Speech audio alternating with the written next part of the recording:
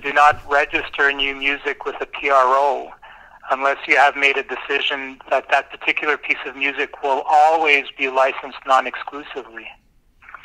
So this happens often. People will write a piece of music and they immediately go sign it with the PRO or register with the PRO. But if then they submit through Taxi to an exclusive company, we will be registering that particular piece of music with us as the publisher.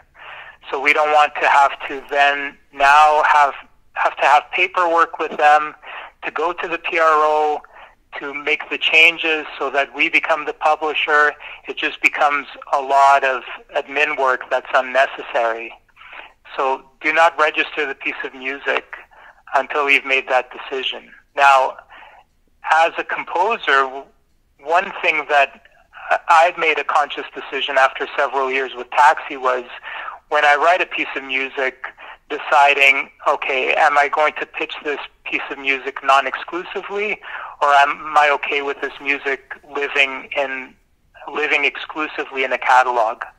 And once I make that decision, that becomes the decision for that piece of music for its lifetime. Rather than saying, well, I'm going to put it into an exclusive catalog and then I will pull it out in a couple of years and then I will make it non-exclusive. Or the opposite, which would be even worse, putting it in a bunch of non-exclusive catalogs, then pulling it out after several years and then saying, oh, I'm going to sign it with this person exclusively, when technically that piece of music could never be exclusive to that company after it's been non-exclusive with others, because if it has been used in the past, then it does exist in a non-exclusive way out in the world. And I know I'm getting into the weeds with this conversation. It's a little bit heavy. But the bottom line is don't register your music with the PRO until you've signed it with a publisher, really is what I'm saying. Right. I mean, there are different cases where you would want to register it with a PRO.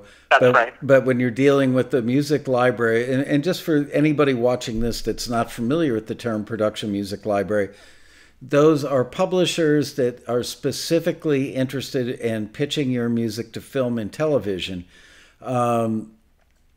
It's different than a regular publishing deal where you're writing songs for, let's say, Sony ATV or Warner Chappell or Universal Music Pub, and they're pitching your stuff to, Beyonce level artists or Lady Gaga, whoever, the pop act of the year is.